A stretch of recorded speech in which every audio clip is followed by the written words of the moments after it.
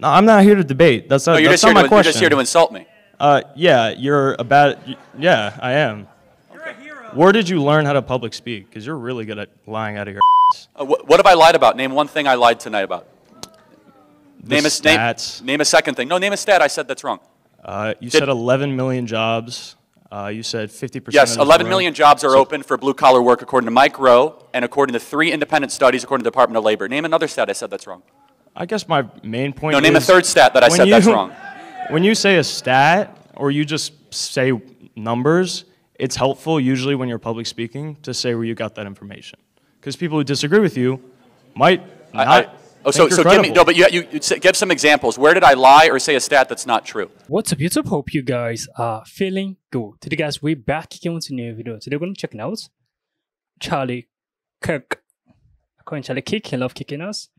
Rex, smoke student who walks away after losing arguments. Okay, this is going to be amazing. I would love us to check this video out together. Let's get right into it. Hey, Kirk. My question is sort of a question/compliment.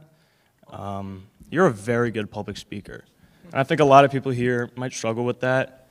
What I'm curious is somebody with so little education beyond high school and, you know, just experience in the field, how are you able to so confidently just kind of word vomit, right? You said pretty much every question you've answered has been no answer. You've just kind of said what conservatives want to hear. So really all of your work is not a debate. It's just confirmation bias. So want to have a debate?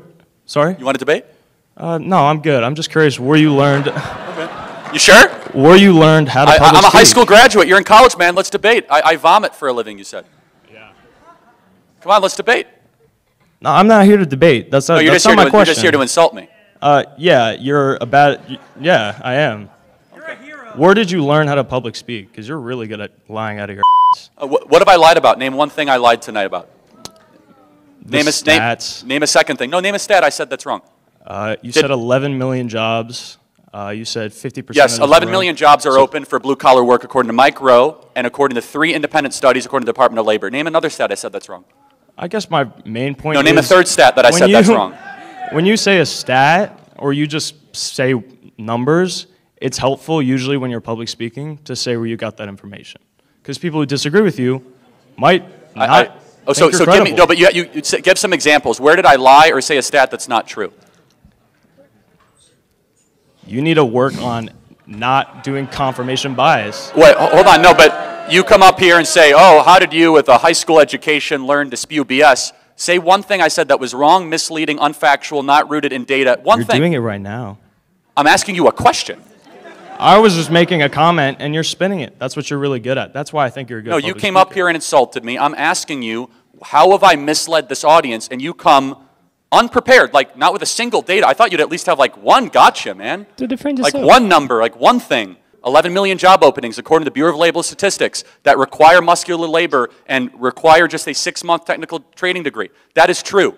At the apex, 15,000 people coming across the southern border every single day. I even said it's down a little bit. That is true.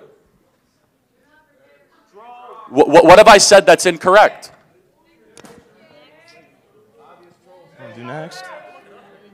You're good at what you do, but not for the right reasons. That's all I'm saying. They don't want to debate me because they can't debate me. They can't say one thing I said that's wrong. They can't name one data point. They just come up here and insult. You, my friend, are why we are going to beat you guys historically, because you are afraid to have a debate.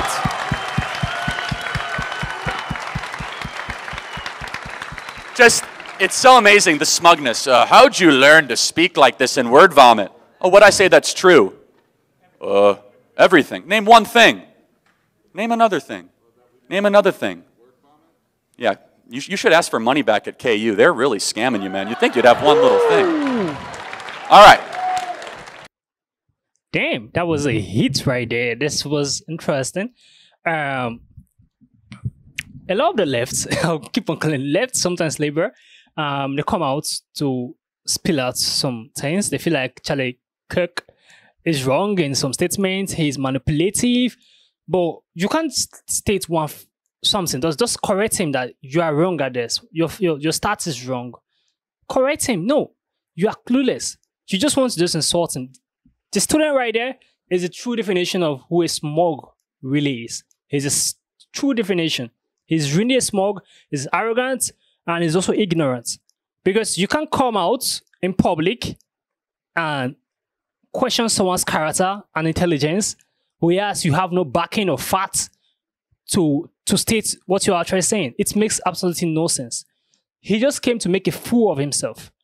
Absolutely make a fool of himself. He thinks he's trying to embarrass Kirk, but Charles is really, really intelligent, and he knows such smug students, how they act and how they behave. So he was prepared. Charlie said, give me an example of, tell me something that I said that is wrong. Just one. Poof.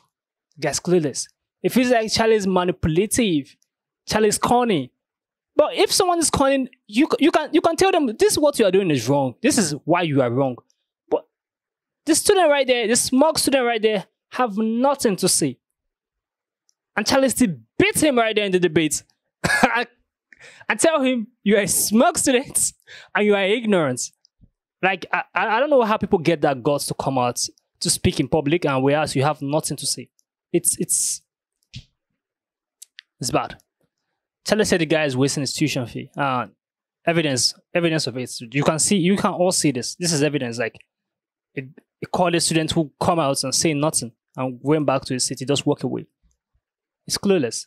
Comment down below what you think about this video. Give us a thumbs up. Share this video to as many as you can. Subscribe to our channel, guys. And we'll see you guys in the next video. Make sure you stay safe. I just want a bag, like an old lady. I'm backwoods smoking, I don't own papers. Pass that 808, that don't shake her. Oh, bitch, you know I'm grinding like a pro skater. Baby mama bugging, I'm so quick to hit ignore. Buku bitch in my bed, I got scales all